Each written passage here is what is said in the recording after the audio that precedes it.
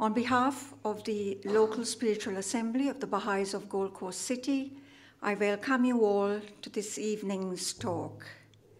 Many of you have already attended a number of these information evenings, and many of you will be here attending for the first time.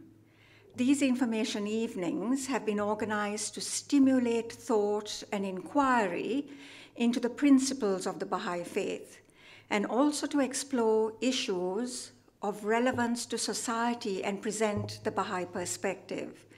Some of the topics that have already been covered during these information evenings range from the equality of opportunity for men and women, justice, is spirituality a solution to the economic ills of society, just to name a few. Tonight's topic will explore the complex but vital interaction between spirituality and health, well-being, and the science of medicine. It is hoped that the format of this evening will connect and engage interactive and meaningful dialogue. Our presenter for this evening is Dr. Arman Sabet, and it gives me great pleasure to introduce him to you. Dr. Arman Sabet is a senior staff specialist at the Gold Coast University Hospital and the former director of neurology. Dr. Sabet completed his medical degree and neurology training in the United States before moving to Australia, where he is now a fellow of the Royal Australasian College of Physicians. Dr. Sabet is an Associate Professor of Neurology at the Griffith University, where he is involved in medical education and clinical research. Also serves as a member of the local spiritual assembly, the local governing body of the Baha'is of the Gold Coast. Please join me in welcoming Dr. Sabet. Good evening, dear friends.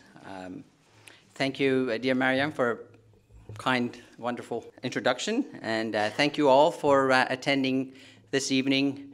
And also, I would like to thank the local spiritual assembly of Gold Coast City for giving me the opportunity to talk to you about a topic that has been of interest, and especially as what Mariam just said, as a doctor, we come across issues of spirituality and medicine.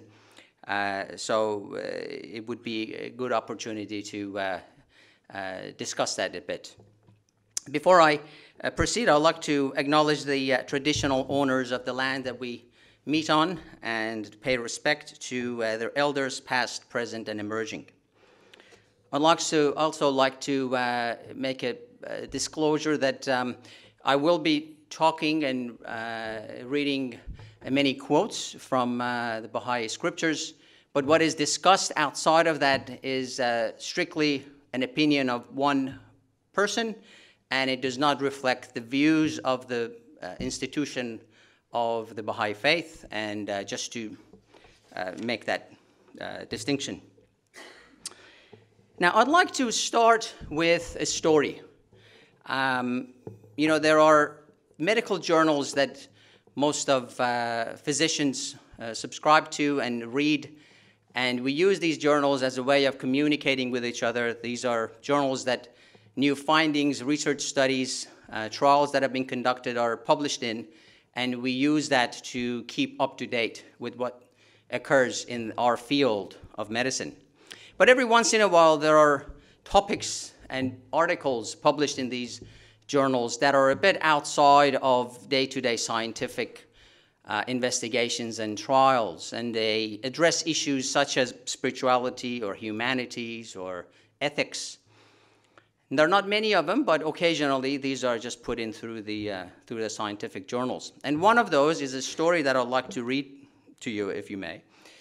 A couple of years ago, I was on a plane ride. I can't remember where I was going, probably to a meeting of some sort, and usually I take these journals with me. That's when it's the best time to catch up on your reading. You're not interrupted by phones and pages and other distractions.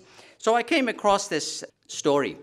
It was published in Journal of Neurology, which is a journal that is published by American Academy of Neurology and probably is one of the mostly widely spread journals within the field of neurology. So that is Journal of Neurology is published by a neurologist that explains his experience with one patient that he had a few years prior.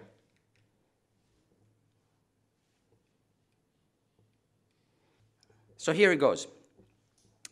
There are memories that fade as soon as they are born, and there are memories that stay forever. Details become a bit vague, but we are changed and they are always there. Some of this story seems to me long past, but some parts live as if they occurred yesterday. The basic elements of this story are not unusual. It was the early 1980s. I was in my first few years of practice in my hometown in Southwest Louisiana on weekend call. I was called to the ICU. A young man was to be pronounced brain dead. He was 18. Yes, he was brain dead from a closed head injury. The only family available was his 20-year-old brother. They were Iranians, both engineering students at the local university. Despite my expectations of language and cultural barriers, the elder brother was well-spoken, intelligent, and calm. A group of students had piled into a pickup truck with much too much alcohol. The patient was in the bed of the truck and fell out as the truck was moving.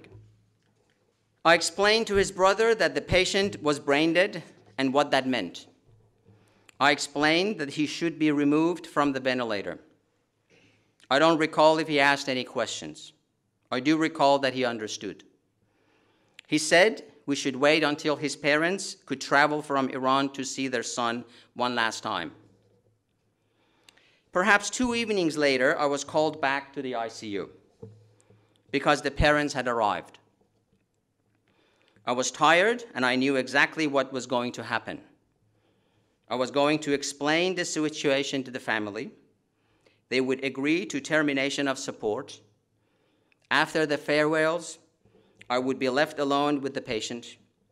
I would disconnect him from the ventilator and then go down to the doctor's lounge to wait the hour or so it would take for the teenager's heart to stop.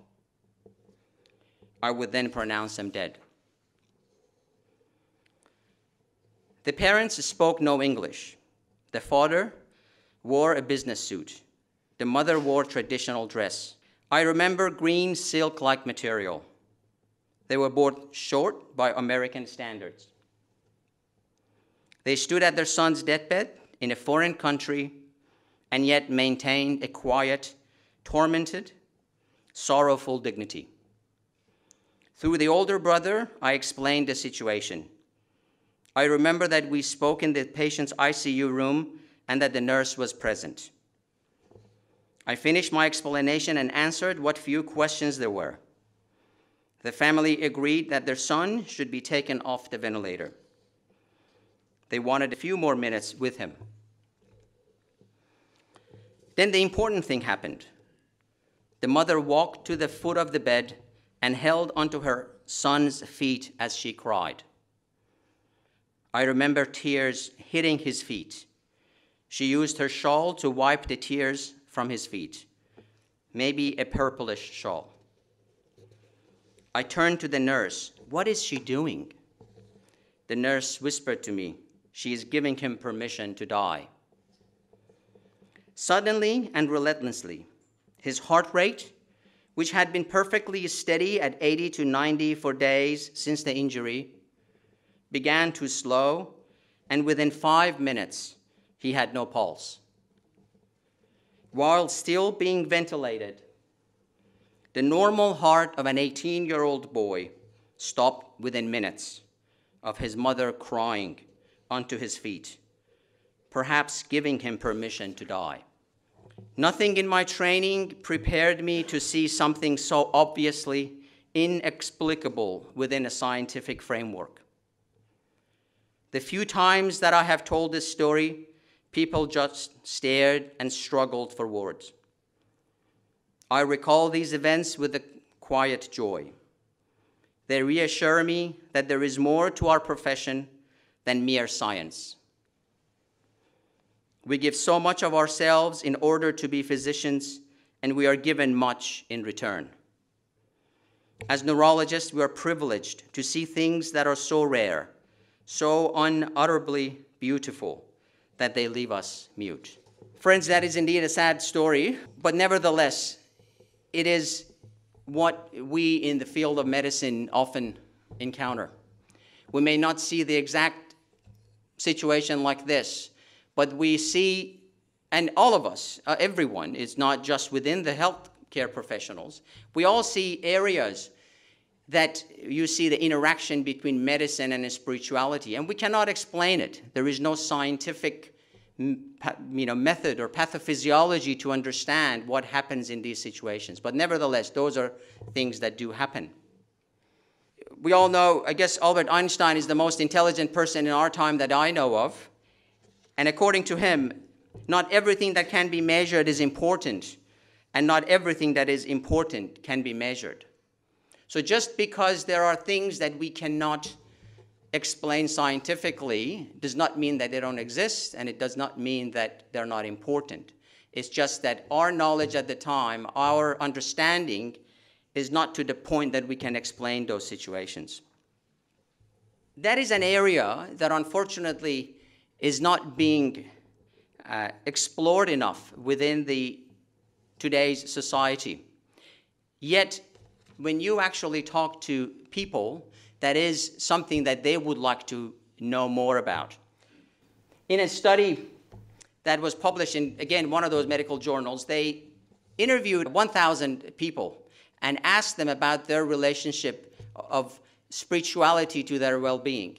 And up to close to 80% of those patients responded that they believe that spiritual faith could help them recover from their disease. This is what people believe. And they also thought that 63% of them wanted their physicians to delve into that a bit more. Now, I can tell you in reality that does not happen. There are many cases that, despite physicians wanting to get involved in those situations, that doesn't happen. And there are good reasons for that. I mean, one most important one is actually the fact that physicians, the way our society is put together and the way the medical education goes, are not equipped to handle those situations. They're not trained to talk about spirituality. I can tell you out of the, sometimes my patients, people ask, how long did it take you to become a neurologist? And I say, okay, well, 14 years after high school. And I tell you, out of those 14 years, the number of hours that we actually discussed spirituality, ethics, humanity in medical school was probably a handful. I mean, that's an area that is really felt outside of what physicians and what healthcare professionals need to get into.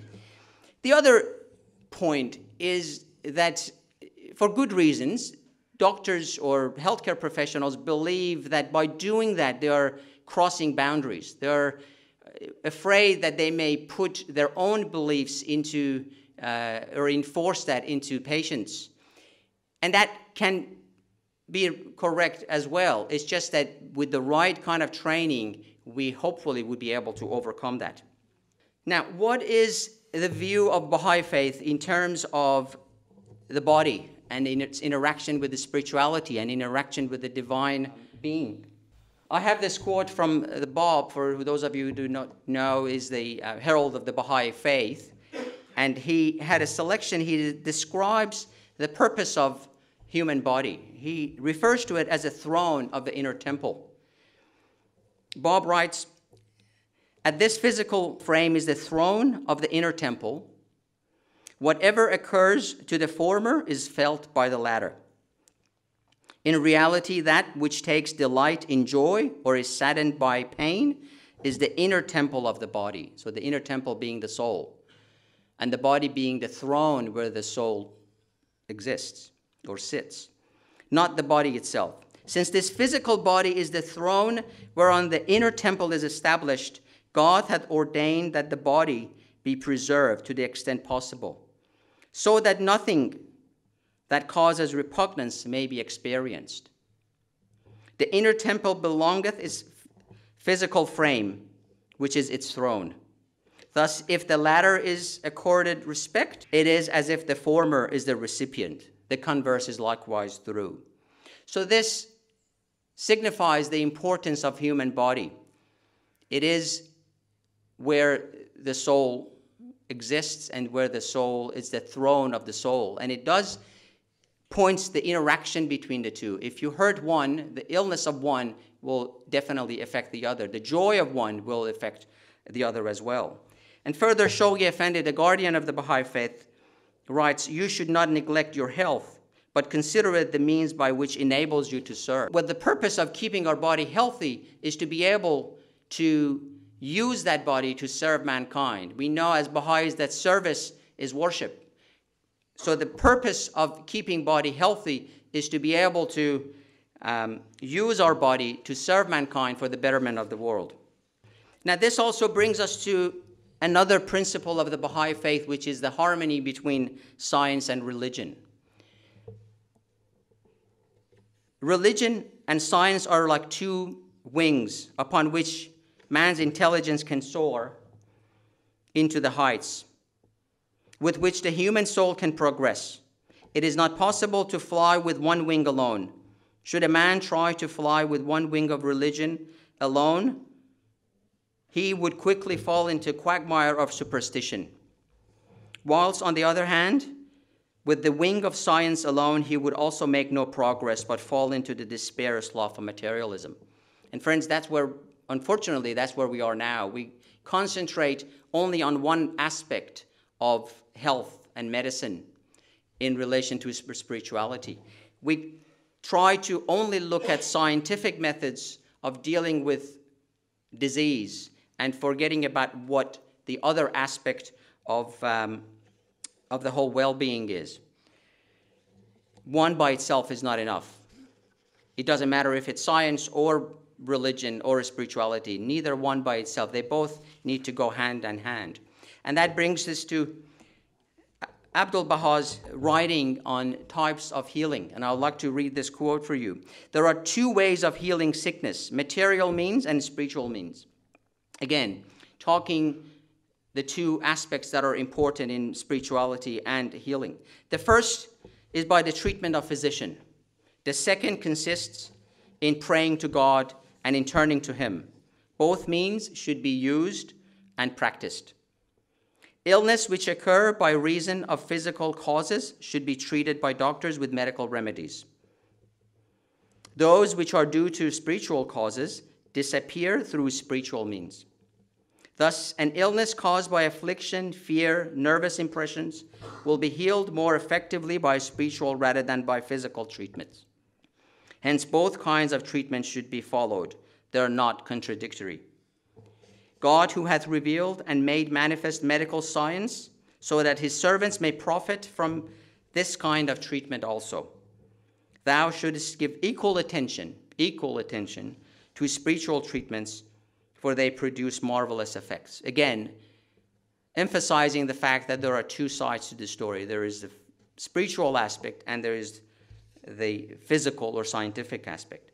Now, if thou wishes to know the true remedy which will heal from all sickness and will give him to the health of the divine kingdom, now that it is the precepts and teachings of God, guard them sacredly.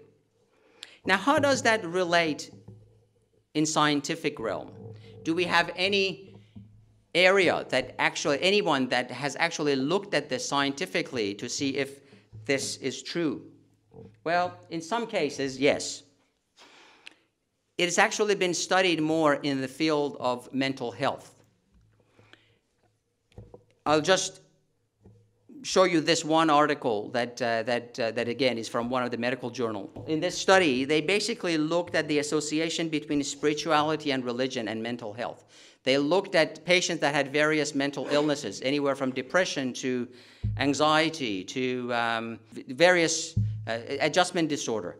And they looked at which one of these patients are connected with spirituality and religion, and who is not. And what they found was that there was a significant difference in those patients that actually had a connection to a faith-based group. They involved the spirituality in their life.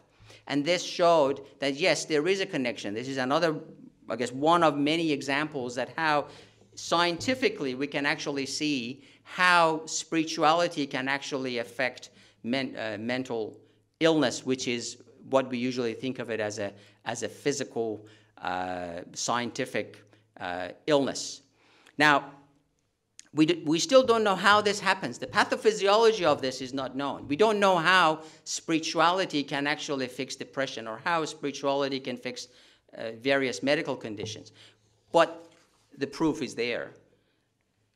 Now, when we go beyond mental health, how about other conditions such as heart attacks, such as lung disease, kidney dysfunction, cancer? Well, again, there are various studies that have looked at those. So this one in particular, they looked at religion and spirituality and the risk of developing coronary artery disease or heart attacks.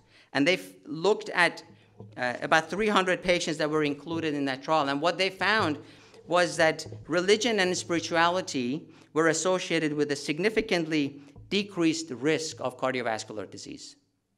Again, emphasizing how there is a connection between spirituality and health. Specifically in areas that we don't think of. How would, being spiritual help you have lower risk of heart attacks or cardiovascular disease? We don't know. But when you look at the numbers, there is definitely a trend that those are areas that have actually been shown to be helpful. Same thing in this trial when they looked at quality of life in patients that had lung disease. And they found that those were connected with spirituality, that had considered themselves at least religion, or they were connected to the supernatural and a divine being. They actually did better, and they had a better quality of life. Now, Abdu'l-Baha talks about a concept of balance and homeostasis. Now, for those of you who are familiar with medical technology, homeostasis is something that we use all the time. That's the primary purpose of medical treatments, is to keep homeostasis within human body. And that means anywhere from making sure that there is the right balance of acidity in the blood, there is the right balance of electrolytes, there is the right balance of neurotransmitters within the brain. So within the scientific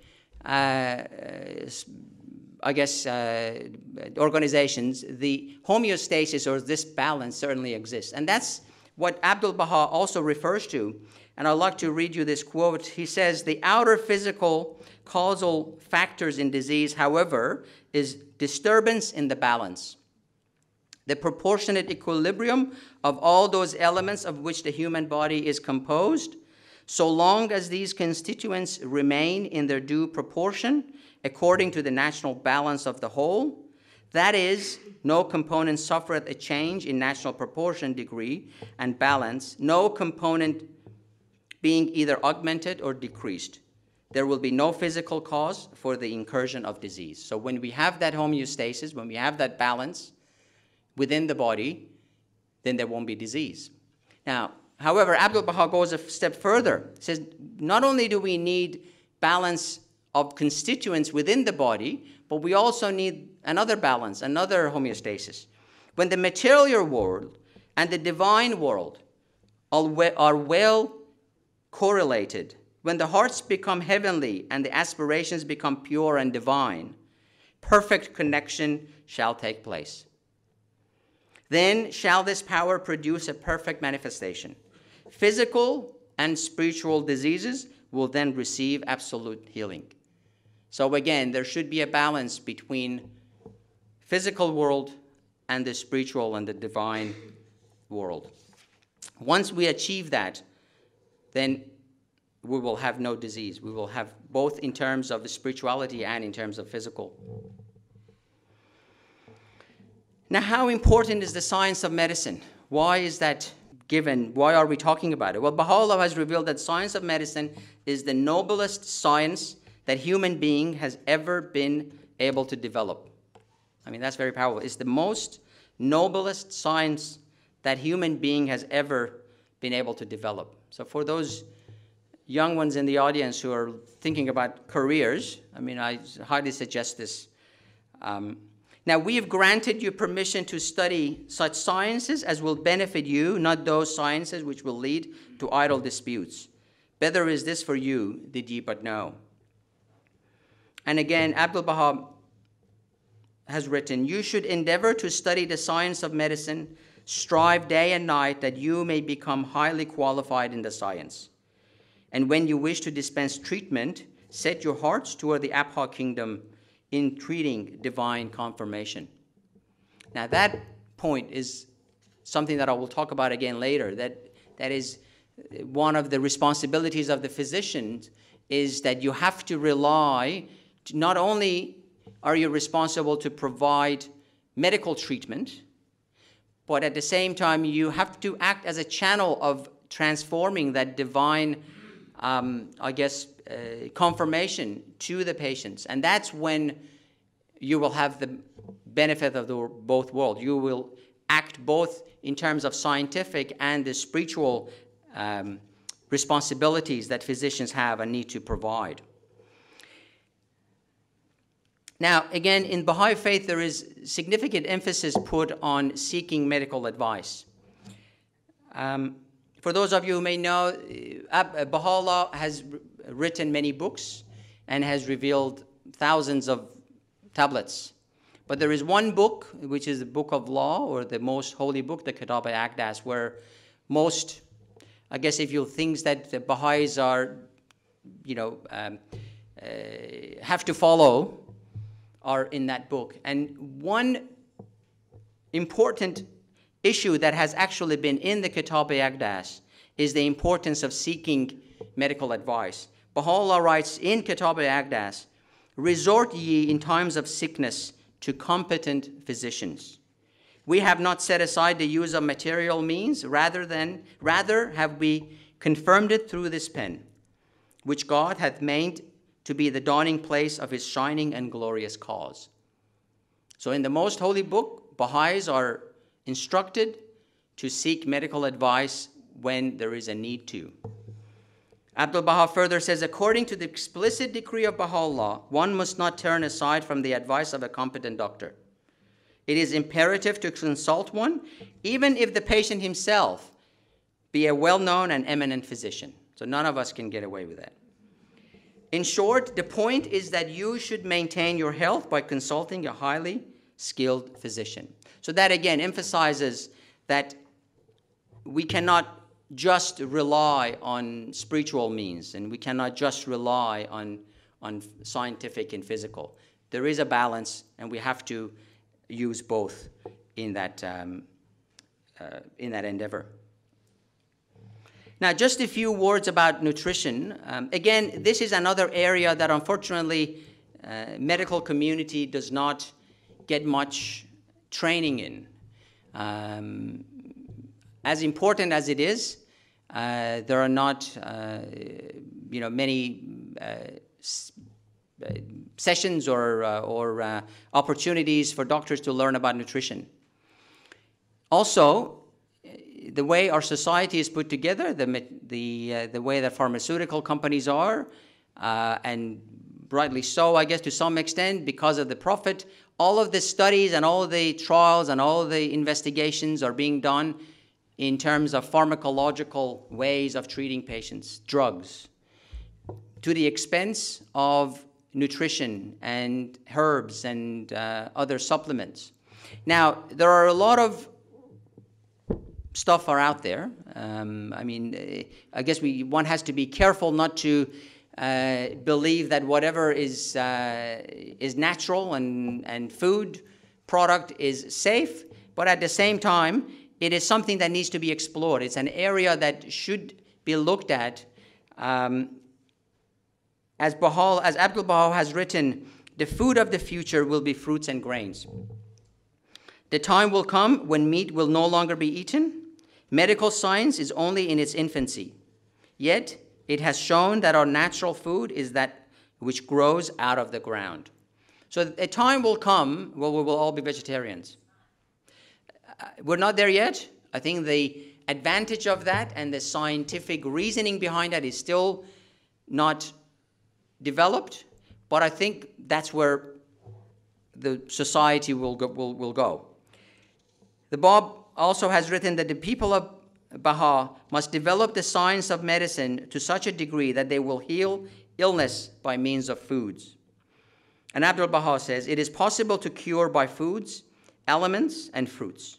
But as today, the science of medicine is imperfect because we don't have the scientific knowledge. We haven't done the studies. We don't know which health food or which food or which grain is beneficial and which one is not.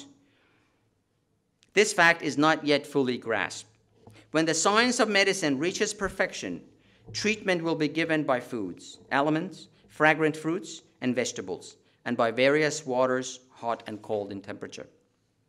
So hopefully, as we grow as a society and as scientific developments come to fruition, then we will have better understanding of that. Now, just a few words about power of prayer. That is a topic on its own. You could, spend one of these nights discussing just the power of prayer. But as we all know, there is importance in the prayer in terms of healing and well-being. Abdul Baha has written, the prayers which were revealed to ask for healing apply both to physical and spiritual healing. Recite them then to heal both the soul and the body. If healing is right for the patient, it will certainly be granted. But for some ailing persons, healing would only be the cause of other ills, and therefore wisdom does not permit an affirmative answer to the prayer. So don't be disheartened if you pray for something and it doesn't come through. That may not be the right thing. There may be other reasons for that, but nevertheless, we all know the power of prayer. However, that's not enough on its own. Shoghi Effendi has said, Baha'u'llah has ordained that in case of illness, we should always consult the most competent physician. Again, the competent physician comes into place again. And this is exactly what the Guardian strongly advises you to do, for prayer alone is not sufficient. So we should not just rely on praying to heal the cut or to take care of cancer. I think they both need to go together. Prayer is important, but at the same time, seeking medical advice and seeing a competent physician and following what has scientifically been proven to be helpful is important as well. Now that brings me to what is the responsibilities of physicians. Sure, it is a noble profession, it is a noble science, but with that comes responsibilities. Baha'u'llah writes, or Abdul Baha writes, O thou distinguished physician, praise be to God that thou hast two powers, one to undertake physical healing and the other is spiritual healing. Matters related to man's spirit have a great effect on his bodily condition. For instance, thou shouldst impart gladness to thy patients. That's very important. I don't think I have done that many times, to actually make my patients glad, to make them comfortable, to make them not just give them medicine, but to actually provide them with comfort and joy when they leave, and bring them to ecstasy and exaltation. How often hath it occurred that this hath caused early recovery? Therefore, treat thou sick with both powers. Spiritual feelings have a surprising effect on healing nervous ailment. And then Abdul Baha further says, O thou sincere servant of the true one and the spiritual physician of people, whenever thou attended the patient, turn thy face toward the Lord of the kingdom. Supplicate assistance from the Holy Spirit and heal the ailment of the sick one. Again, relying on both powers that we have. Now, Baha'u'llah has revealed a very important tablet in relation to medicine. It's called the Tablet of Medicine, or the Loh-e-Tib. This was revealed by Baha'u'llah in his early days of arriving in Akka. And it was addressed to a Persian doctor who was trained in Eastern Traditional School of Medicine. Now, in this tablet, Baha'u'llah talks about various do's and don'ts, if you will, of what we should and shouldn't do. Now, some of those have already been explored scientifically, and the validity obviously has been proven. Some of those are yet to be done. And I would like to just go over a few of those points that Baha'u'llah makes in the Tablet of Medicine. Baha'u'llah says, "Say, O people, eat not except after having hungered, and drink not after retiring to sleep." So essentially, only eat when you're hungry. Don't eat when your stomach is full. And we also don't need water in the middle of the night. I mean, make sure you drink plenty of water during the day, but when you go to bed, you don't need water throughout the night. How beneficial is exercise when one's stomach is empty, for through it, the limbs become strengthened. And how dark a calamity is exercise when one's stomach is full. Now, we know this scientifically. In our body, blood is circulated to various organs. Now, how much blood goes to each organ depends on how much energy that organ at that particular time requires. So if you're exercising, there is more blood that goes to the extremities. If you just ate, a lot of blood goes to the gastrointestinal system. And at night when you're sleeping, a lot of cardiac output goes to your brain, and that helps lay down new memories and to brain to recover from day-to-day activities of the day. So the amount of blood that's circulated in each area of the body depends on what you're doing. Now imagine if you have just eaten, you have a stomach full of food, the blood needs to go to stomach to be helping to digest the food, and then all of a sudden you go and do a 5K run, and all of that blood is taken to the extremities. That's, one of those areas that science has actually now found the reason of why Baha'u'llah said these 450 years ago. Baha'u'llah also says, "Do not avoid medical treatment when thou hast need of it, but abandon it when thy constitution has been restored." So there is no reason to continue to take tablets if you're healed. "Do not commence a meal except after full digestion, and swallow not save after the completion of chewing." So make sure you chew your food properly before you swallow. "Treat an illness firstly with nutrients, and proceed not unto medications or immediately." Again, emphasizing the importance of nutrition, of what we eat. Now, if that doesn't get you what you need, then definitely medication would be of importance. "If food of opposite dispositions are available at the table, do not mix them. Under such circumstances, content thyself with but one of them." So if there are many different types of food, make sure that you don't mix so many of them. "Commence first with the light food before moving on to the heavier one, and with liquid before the solid." So again, there are many other points in the Tablet of Medicine. It's a very powerful tablet, and I highly recommend it, especially for people who are in the health of, in the field of medicine, to review that. Now, friends, it goes without saying that the science of medicine, as Abdul Baha has said, is still in the condition of infancy, and it has not reached its maturity. There is a lot that we still need to explore. The interaction between science and medicine, the interaction of, or the education of healthcare professionals, how to deal with those situations, how we can address these shortcomings. But as Abdul Baha has said, we are still in the infancy of the period. The science still has a lot to learn, and hopefully as time goes on and as we learn more about this, we can address those shortcomings. Now at the end, I would like to finish by reading you this. Many of you are familiar with this. This is again another prayer that actually was part of the Lohetep, or Tablet of Medicine. It was translated by the Guardian. Baha'is refer to that as the healing prayer. And I would like to finish tonight's at least this part of the discussion by reading you this tablet from Baha'u'llah. Thy name is my healing, O my God, and remembrance of thee is my remedy. Nearness to thee is my hope, and love for thee is my companion. Thy mercy to me is my healing and my succor in both this world and the world to come. Thou verily art the all-bountiful, the all-knowing, the all-wise. Baha'u'llah. Thank you.